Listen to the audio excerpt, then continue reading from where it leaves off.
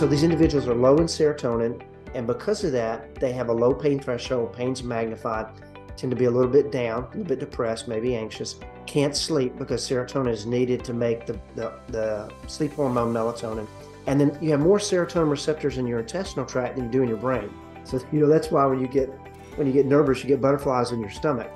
But when you get low in serotonin in your gut, now you start to have issues with irritable bowel. So early on, I realized if I could get their serotonin level up and get them going into deep restorative sleep, I was going to have some opportunity to have some success.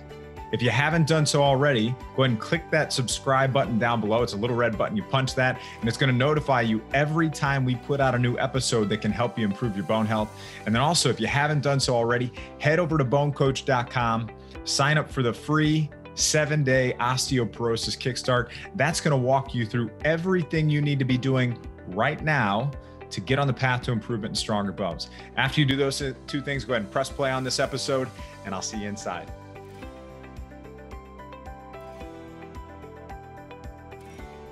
Welcome to this episode of the BoneCoach Show. Joining us today to explore how your mystery pain and fatigue could be connected to fibromyalgia is Dr. Rodger Murphree. Dr. Rodger Murphree is a chiropractic physician and board-certified nutritional specialist. He is an internationally recognized fibromyalgia expert. His Murphree method, a combination of functional and orthomolecular medicine, has helped thousands of patients get healthy and feel good again.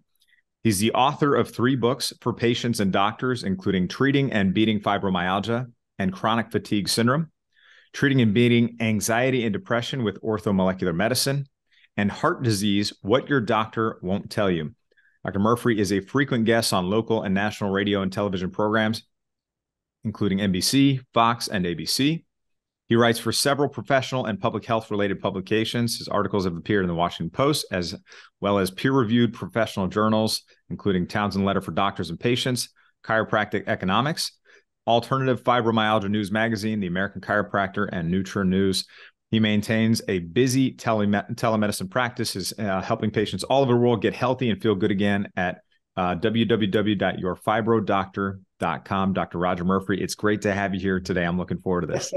Thanks, Kevin. It's so hard to get interviewed. You hear all this, your bio, and you're thinking, oh my goodness, it just goes on and on. But I'm so happy to be here. And it's I always kind of feel bad saying this. This is my favorite topic. I hate that we even have to talk about fibromyalgia, but it's a mission I've been on for 2 decades, which is to help those with fibromyalgia learn how to overcome this illness. It's an illness that, unfortunately, a lot of people don't really know much about. Maybe we'll change that today. And a lot of people who have fibromyalgia really pretty much have given up on ever feeling good again, unfortunately. Well, let's change that for them, because a lot of people don't know what fibromyalgia is. They may have, this mystery fatigue, this chronic pain that they just can't put their finger on. They can't figure these things out. And they may have gone to their medical doctors and just kind of been brushed off as in, there's nothing you can do about this. So can you maybe walk through what is fibromyalgia? Yeah, so fibromyalgia is a syndrome. Now, syndrome is a group of symptoms that people have in common, and we give it a name. Most people have heard of irritable bowel syndrome, may not know what it is, but it's one of these names, that's all it is. But irritable bowel syndrome is the symptoms of that are bloating and gas, stomach pain, constipation, loose bowel movements are going back and forth. With fibromyalgia, it's diffuse achy pain, sometimes disabling pain, fatigue, brain fog. Irritable bowel is often part of fibromyalgia. They don't have a lot of stamina resistancy to stress, so they're kind of vulnerable to any kind of physical or emotional or even chemical stress. But it's an illness that affects primarily women. 95% of those with fibromyalgia are women. That affects the people around the world. So it's not here in the United States. It's estimated that about 8% of the world population has fibromyalgia. And the ages can be, I now take care of, unfortunately, some kids who are 10 years old, and I take care of some younger adults who are in their early 80s. So it can be any age group, but primarily it's similar to bone health. We see that a lot of people start having issues in their 40s and on into their 60s, where they start to develop a lot of this achy all over diffuse pain that often takes multiple doctor visits and years before they ever get the diagnosis of fibromyalgia. And what's causing this? What's causing people to develop this? That's a great question. Wish we knew definitively. That's one of the big problems is that with fibromyalgia, there's no test that says, oh yeah, you have it. We can't run a blood test and know for sure that you have fibromyalgia. We can't take an x-ray and see this. So it's a process of elimination. But what we do know, Kevin, is that this is an illness that is associated with a thing called central sensitization pain syndrome, where pain becomes more magnified. The nervous system is not communicating with the hormonal system, the endocrine system in the body. And they develop a thing called allodynia, which is low pain threshold. Now, you and I have had the pleasure of meeting before, and you were so kind enough to be on my summit. I really love your work. And we had a conversation. We're talking about what is the connection between fibromyalgia and bone health, because you were sharing me the demographics of your audience, and I was saying, oh, that's my same demographics. These are the people that I work with. And one of the things that I see quite often is that bone loss of bone, osteopenia, osteoporosis. Once individuals start to develop this condition, that's triggering this inflammation and pain.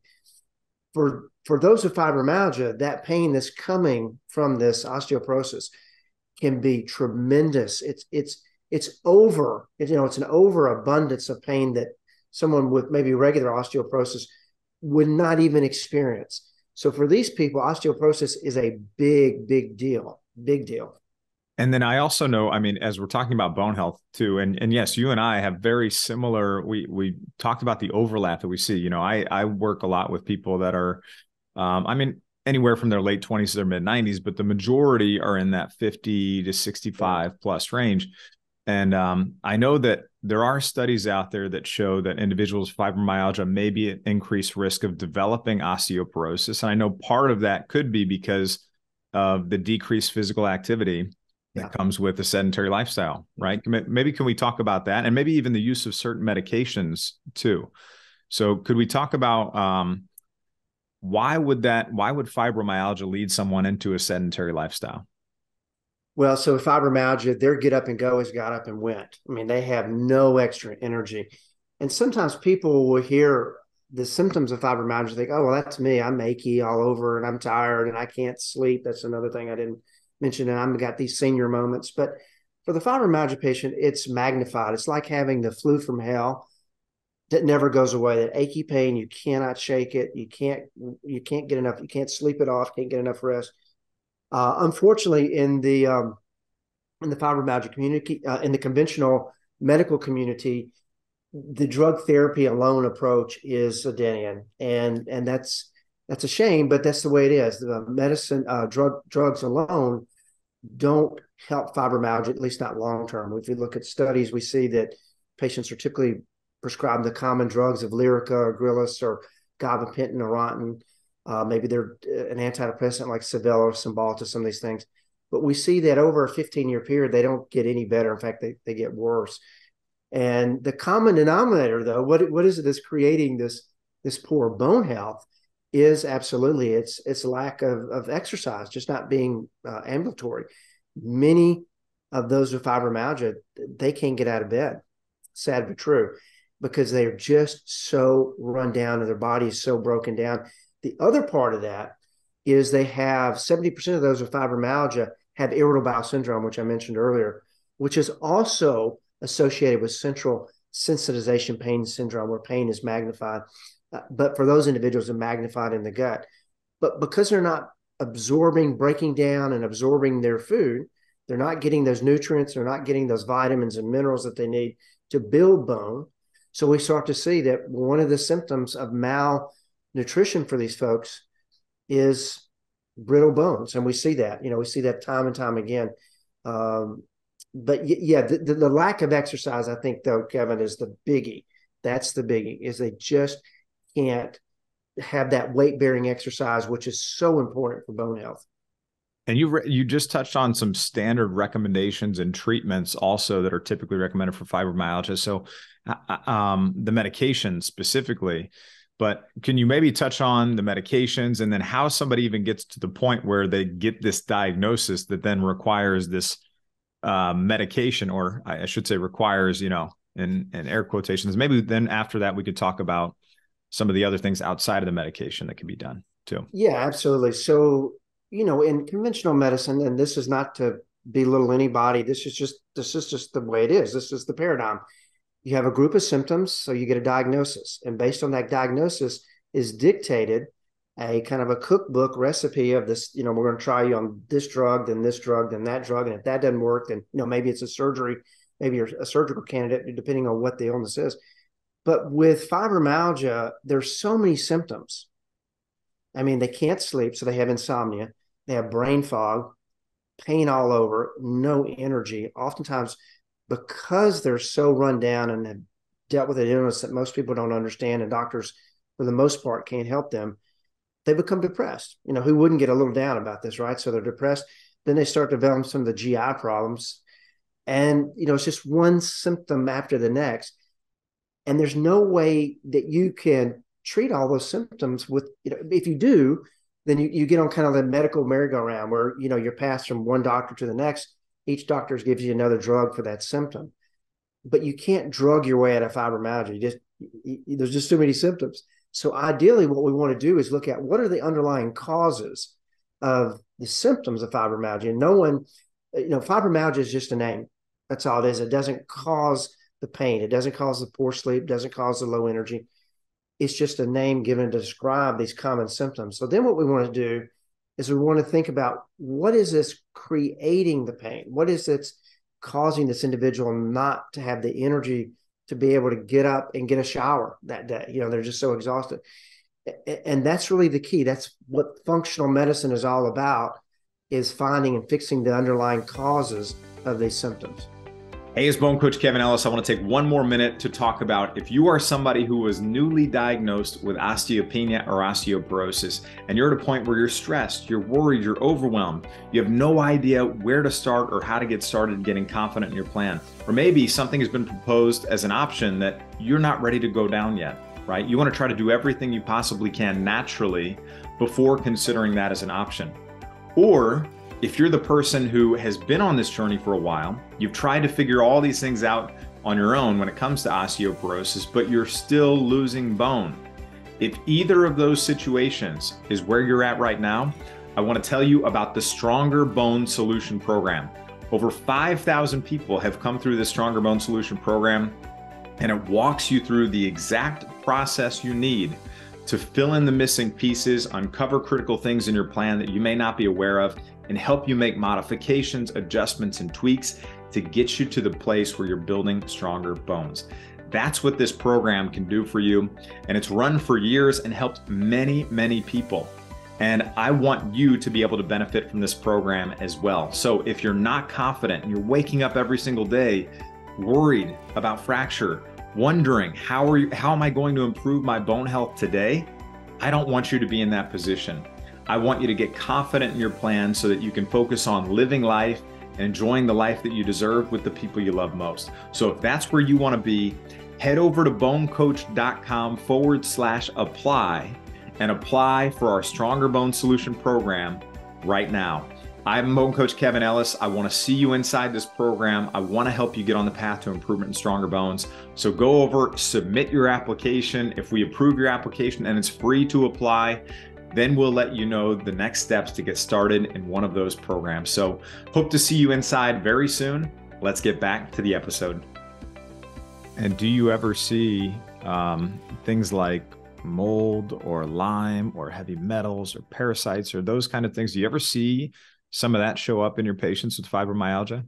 Yeah, absolutely. So, a decade ago, the patients that I had a decade ago are different than they are now. And I was talking to Neil Nathan. I don't know if you know Neil or not. He's pretty well known physician who wrote the book Toxic, which I highly recommend. But we were having a conversation about this, and I was saying, Neil, your fibromyalgia patients, he's still in practice. I don't think he sees a lot of patients anymore. But I said, what are you seeing in your fibromyalgia patients? Why do you think they're so different now?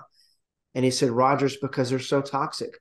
10 years ago, if I could get them sleeping, and that's the number one thing you got to get right with these folks, if I could get them sleeping and get them on some over-the-counter supplements, maybe fix their thyroid, then they were good to go.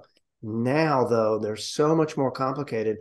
And Kevin, that was a great question. The reason why they're so much more complicated, because now we're seeing that the underlying triggers for these symptoms involve things that we weren't seeing previously, like heavy metals and mold toxins and Lyme disease, things that 10 years ago, even though I would test for it, I never would see it. Wasn't an issue. I forgot all about it. And then I started seeing more and more patients who, for whatever reason, I wasn't getting the results that I used to get. And it got me thinking, I'm missing something. Started going back and doing some of the testing that I decided, erroneously thought I didn't need to do anymore. Sure enough, everyone's got mold now. So many people got Lyme disease now. They've got all these conditions that no one is really finding. So there's no opportunity to fix it because they don't even know it's there. What are some of your favorite tests? Like if somebody's listening to this and they're kind of circling around this, like what are some of your favorite tests to maybe help understand? Obviously, there are a lot of tests that people can do. I think we all know that. Yeah, there is. And so you'd ask, and I kind of went off to the side there, but you asked, kind of how do they even get the diagnosis? As I mentioned earlier, it's typically these individuals get under too much stress. And sometimes people hear that, think, I'm not under stress, but we're under a tremendous amount of stress day in and day out, and we don't even know it. Our bodies just deal with it. And that stress can be a chemical stress, things that you're breathing, toxins you're breathing in every time you take a breath, things you put on your skin when you're eating foods. There's microbes and pathogens and things that your body has to deal with. Maybe you're taking medications that are toxic. Maybe you have a toxic mind. You're just thinking, really negative thoughts, or you're in a very stressful relationship. But for these individuals, something comes along that's the straw that breaks the camel's back, and they start to develop the symptoms of fibromyalgia. Initially, it's diffuse kind of achy pain. They go to their doctor. He or she puts them on NSAIDs, non-steroidal anti-inflammatories. Says, come back if you have any problems. That develops typically. They start to have struggle with their sleep. Once they start struggling with their sleep, then it's a slippery slope, because if you're not getting deep restorative or sleep on a consistent basis, your body can't repair itself. So we see that the inflammation is driven up by 40%. Obviously, if you're not sleeping well, you're not going to think clearly. You're going to have brain fog. You're going to be tired. You're at risk for type 2 diabetes. You're at risk for osteoporosis, as you probably know. We just see the body starts to break down when it doesn't get the rest that it needs. But these individuals, they go to doctor after doctor after doctor and test or run, and everything comes back most of the time, within normal. Knowing whether your cholesterol is elevated or not for fibromyalgia is really pretty much worthless. Blood sugar, yeah, but they finally, someone says, you know what, I don't know what you have. I think we've ruled out all of these autoimmune, you don't have MS, don't have rheumatoid arthritis, you don't have these other illnesses. You must have fibromyalgia. Let's put you on, and here's the recipe for what we're going to put you on. Come back in 6 months and let me know how you're doing. We don't really know what else to do for you. You're just going to have to learn to live with it. So it's an illness that in the conventional world, as far as testing, is not really that revealing. Now, having said that, what are some of the tests that I like? I find that about 60% of my patients with fibromyalgia have a problem with their thyroid that's never been properly diagnosed or is not being properly treated. Typically, they're getting really basic testing like a TSH and maybe a T4, and that's not thorough enough. It doesn't really tell you enough about what's going on with the thyroid. The thyroid gland is your master gland. I mean, it controls your energy of every cell. And when it's not functioning correctly, you start to see everything slows down, including the body's ability to repair itself, including with bone health. We see that with low thyroid function. Yeah, that's so important. Thyroid function is so important. What are some of the non-pharmacological treatments that somebody with fibromyalgia may find helpful? Well, so in the Murphree method, that's real original, right? I had a patient years ago saying, golly, whatever you do, Dr. Murphree, really works. It's great. What do you call it? And I thought about it. Well, it's the Murphree method. I don't know. But it's been, it's been a 20-year quest to kind of figure this thing out. In the beginning, when I have these patients that would come to me, I would just think, oh my gosh, what am I going to do with this person? They've got 30 different symptoms. They can't sleep. They can't get out of bed. And they have all this pain. They're on all these medications and nothing's helping. But what I realized, Kevin, fairly early on was if I could get them going into deep restorative sleep on a consistent basis, then that alone would dramatically improve most of their symptoms, including the ones with irritable bowel. These individuals are low in a chemical called serotonin, a brain chemical, the happy hormone. And because they're low in serotonin, pain becomes more magnified. Serotonin helps to block a hormone called substance P. And when substance P is elevated, you have more pain. So these individuals are low in serotonin. And because of that, they have a low pain threshold, pain's magnified, tend to be a little bit down, a little bit depressed, maybe anxious, can't sleep because serotonin is needed to make the sleep hormone melatonin. And then you have more serotonin receptors in your intestinal tract than you do in your brain. So, that's why when you get nervous, you get butterflies in your stomach. But when you get low in serotonin in your gut, now you start to have issues with irritable bowel. So early on, I realized if I could get their serotonin level up and get them going into deep restorative sleep, I was going to have some opportunity to have some success. So serotonin, a lot of folks probably are watching or listening to this podcast are probably taking antidepressants. I think 1 in 10 females now in the United States takes an antidepressant. And there's certainly a time and a place for that. But antidepressants don't make the brain chemical serotonin. It's like a gasoline additive. It helps you get more mileage out of the gasoline that's in your tank, but it doesn't make the gasoline. A selective serotonin reuptake inhibitor is supposed to reuptake this hormone, serotonin, and you get more mileage out of it. You get more out of it. But if you're run down, you hadn't slept in years, you don't have any serotonin to reuptake. So it doesn't really do anything. And we see that in the studies. We see that 70% of the time, a placebo is just as good as an antidepressant. Now, I'm not telling anybody to stop their antidepressants. I would never say that. I'm just saying that there are other options. And one of those is to look at where does serotonin come from? So the brain chemical serotonin comes from the foods that we eat, the proteins. And in a protein, whether that's a hamburger patty or a piece of cheese, these amino acids, these building blocks, one of those is tryptophan. Most everybody's, associates tryptophan with eating too much turkey and getting sleepy. But tryptophan then needs to turn into a thing called 5-hydroxytryptophan. And when that's combined with synergistic vitamins and minerals, that turns into serotonin. So rather than relying on a gasoline additive, you can literally go to your health food store or online and you could purchase 5-hydroxytryptophan.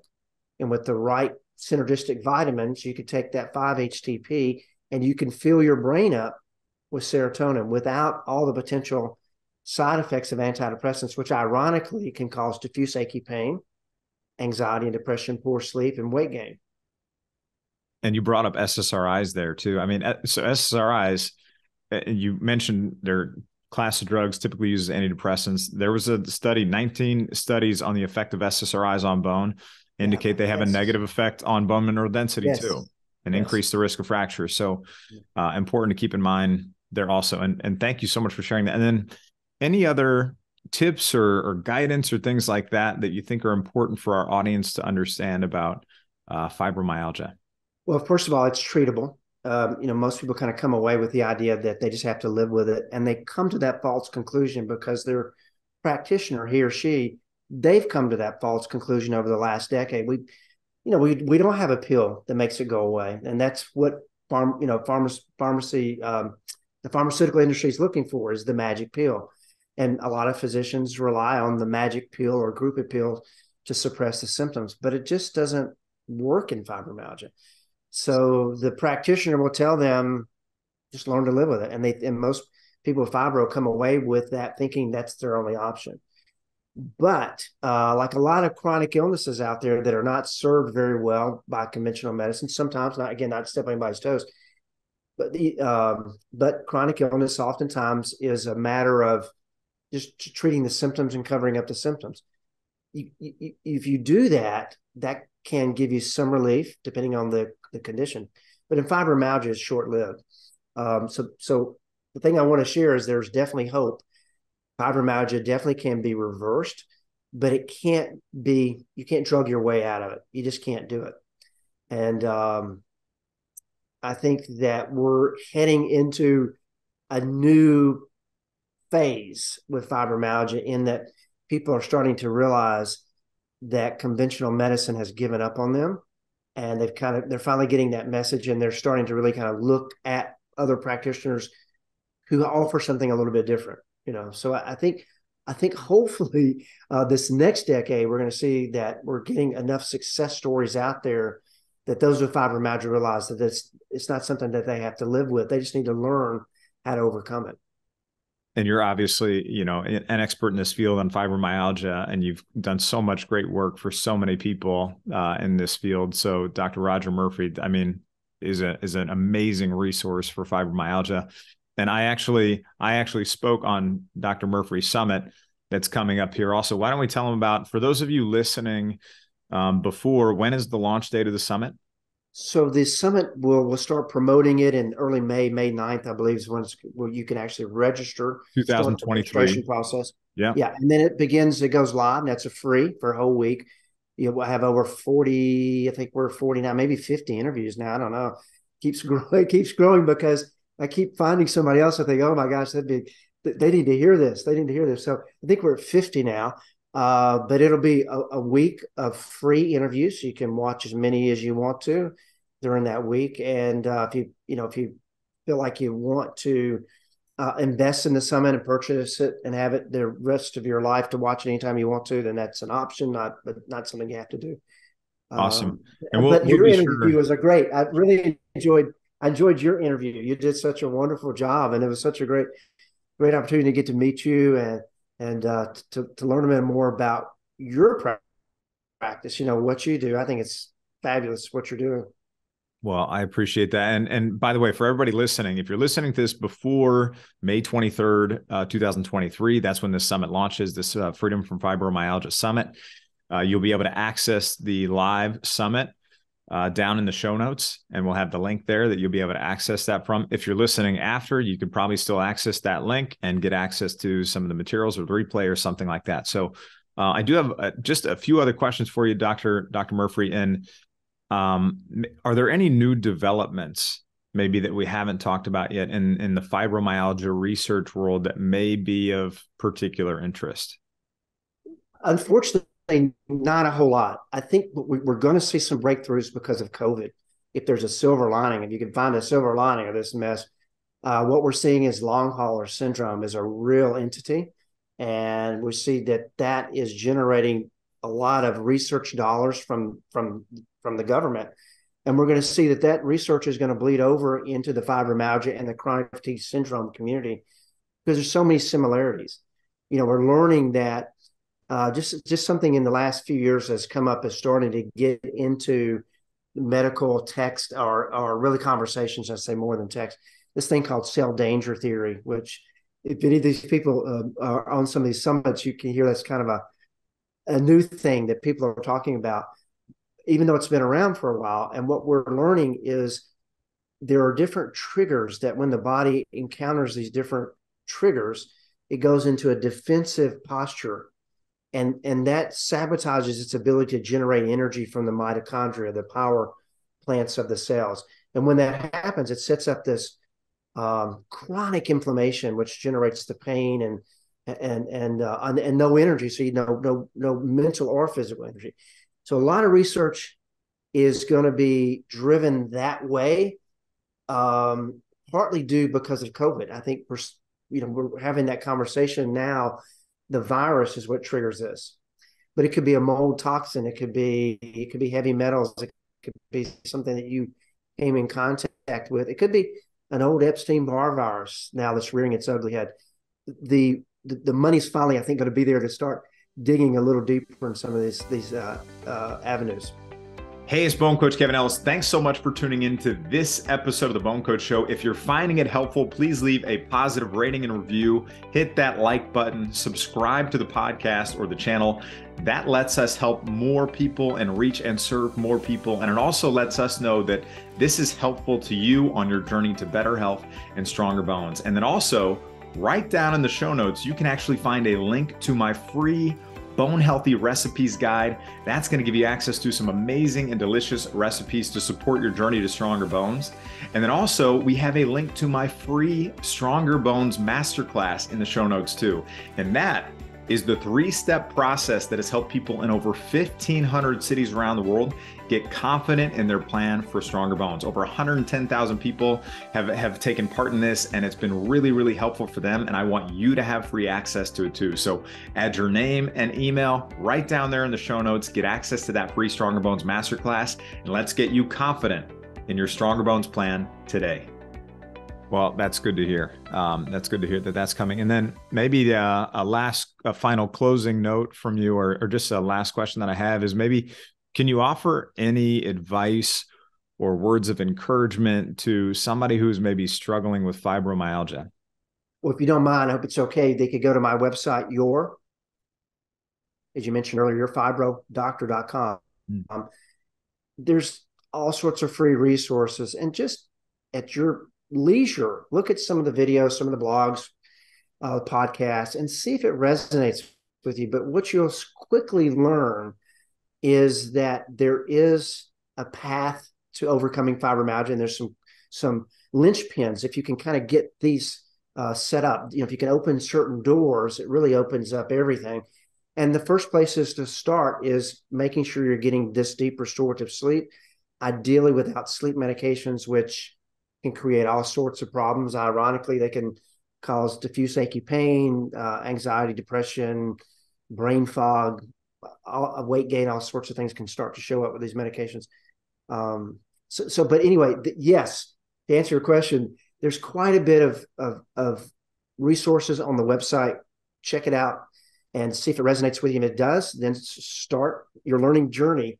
Be proactive and learn everything you can. And but again, this illness is very much treatable. Amazing. Well, thank you so much for sharing your knowledge, these resources, all of that with our audience.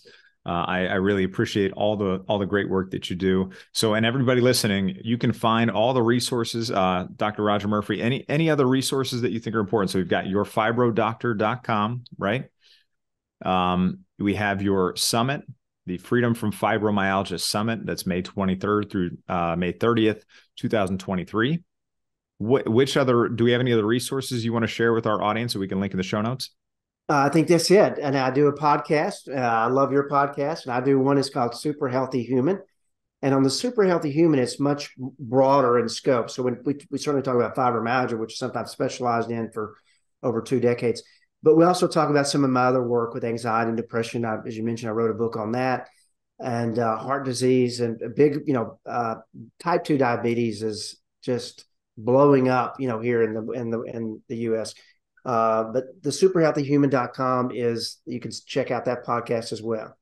Fantastic. Well, thank you so much for sharing those resources. And for everybody listening, you can find all the resources, show notes, everything mentioned here today over at bonecoach.com/Dr. Rodger Murphree, fibromyalgia. And for everybody tuning in, we'll see you in the next episode. Hey, it's Bone Coach Kevin Ellis. Hope you found that episode helpful and that you enjoyed it. Just one last reminder, if you haven't done so already, head over to bonecoach.com, sign up for your free 7-day osteoporosis kickstart. It's going to tell you everything you need to do to start getting on the path to improvement. Hope you found this helpful. I'm your Bone Coach Kevin Ellis. I'll see you soon.